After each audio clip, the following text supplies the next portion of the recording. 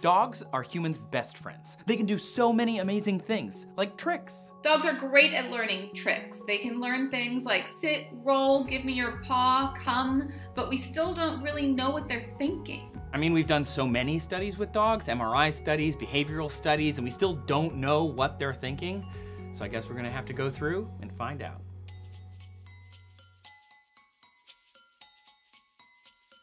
Welcome to Animal IQ, everyone. I'm Trace Dominguez, science communicator extraordinaire. Hi, I'm Natalia. I'm a doctoral researcher and science communicator, and when it's not a global pandemic, I spend my time in Southern Africa researching the evolution of sociality and cognition in large carnivores, mainly big cats. Here on Animal IQ, we go inside the minds of animals to try and better understand just how they tick. Most animal cognition experts hesitate to directly compare animals because every animal is unique and each species values different things, have different social motivations, evolutionary advantages, and rationalizations.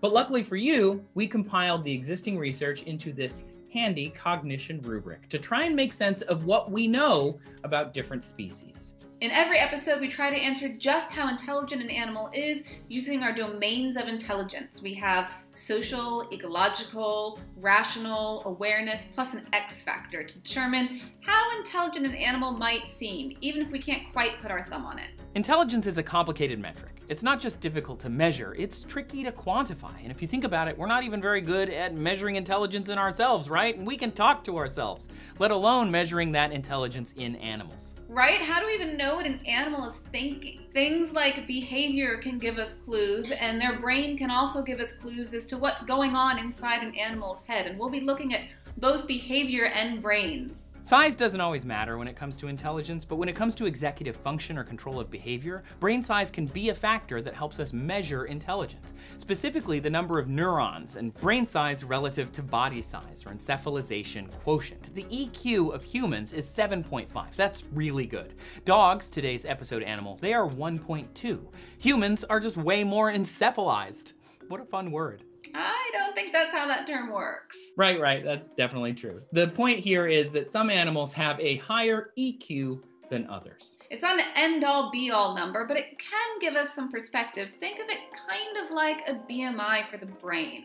MRIs are another way that we can figure out what's going on inside a dog's head. In fact, researchers put dogs inside an MRI and found out that dogs love us, and not just for our food.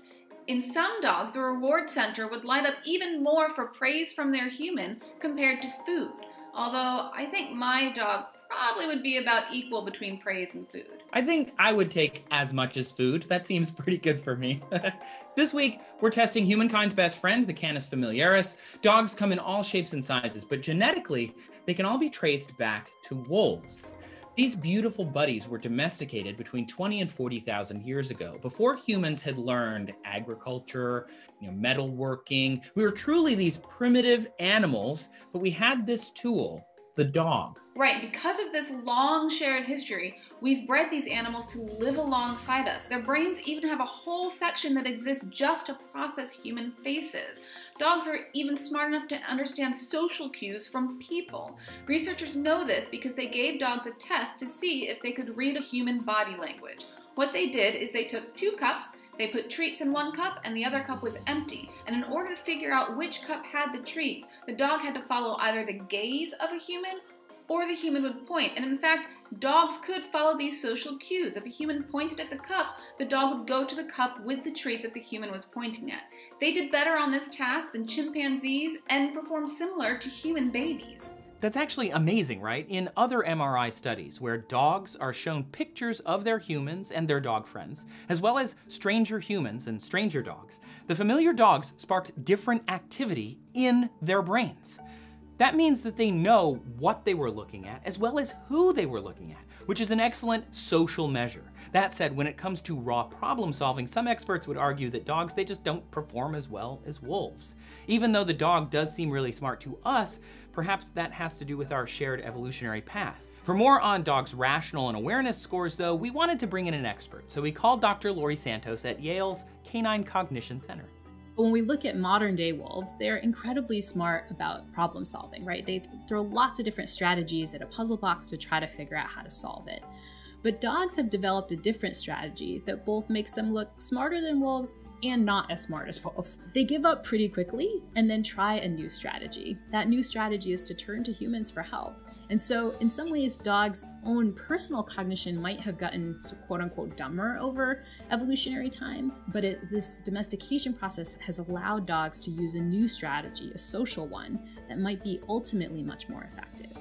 Dogs are very good boys and girls at what they've been bred to do. They can follow human orders, they're our companions, they're social, they even know how to cooperate with us. Researchers gave dogs a task where they had to work with a human or a dog partner to pull on a string and bring a treat close. And in fact, dogs were able to not just work with the dog partner to cooperate, but they cooperate with humans. So that's a big check mark in the social box for both dogs and their people. So one of the great things about being a human is that we're really good at cooperation. You know, we do this so naturally in the way we teach other individuals information, in the way we learn information from other individuals, just in the way we cooperate with language. And this is the spot where I think dogs really excel in cooperation with humans. Even chimpanzees are really bad at this. If you stick chimpanzees in a study where you have a human pointing to one location, trying to help a chimpanzee to find food, chimpanzees are really bad at this. But if you put a dog in the very same situation, all of a sudden dogs get it. On the very first trial, they know if you're pointing at something, they really tend to want to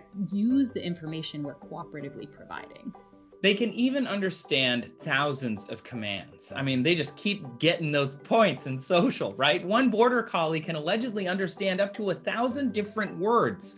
But just because they can associate the sounds with the actions, that doesn't mean that dogs understand English. They don't understand grammar, right? They just understand what that sound means and how that sound means to do that thing, grab that toy, you know, get up, get down, that kind of thing. Right, this is classic behavioral training, using rewards and praise as treats to elicit the behavior that we want from a dog. And this also requires learning and memory. Yeah, so how smart are dogs?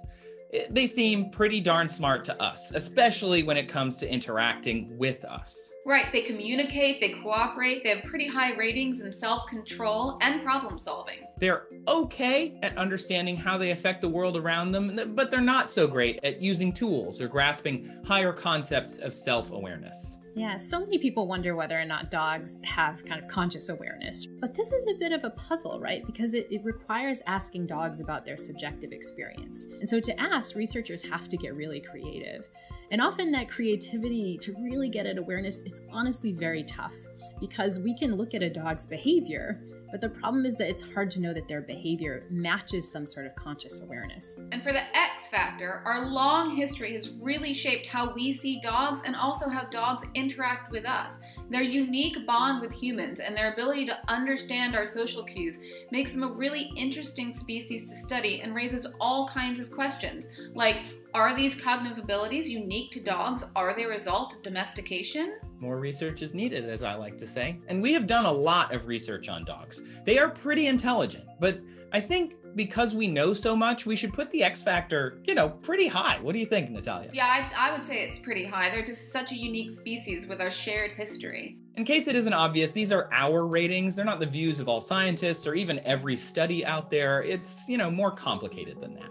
Intelligence is a complicated metric. It's difficult to measure and tricky to quantify, so it might be a while before we really understand how intelligent our best friends are. But in the meantime, we can settle for their companionship. Because we're so in sync with dogs, they're involved in a lot of different behavior and intelligence studies. But there is a similar animal that we thought might be cool to go over next, the fox. Tune in next time to know more. Our expert for this one, so cool. What do y'all think we should cover next, other than foxes? Do you have any other ideas of animals that you think our intelligence measures might do well with? Let us know down in the comments. Is your dog super smart? You should let us know that too. My cat's not so food motivated, but maybe your dog is. Let us know that in the comments as well. And thank you so much for watching Animal IQ. We will see you next time.